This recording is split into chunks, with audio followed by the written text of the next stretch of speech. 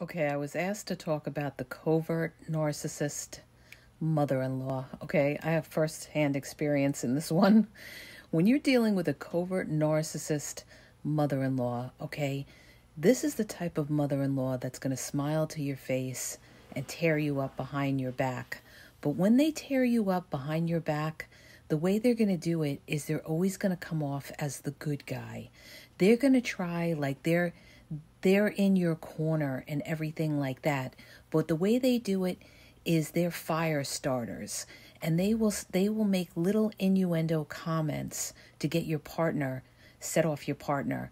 Like, in other words, they might say something like, "I don't know how you put up with that," or "Oh, she's making you do this or that," or "He's making you do this or that." Okay, this is to make your partner feel like you are doing something wrong to them or something like that, or they're putting up with something that they shouldn't put up with.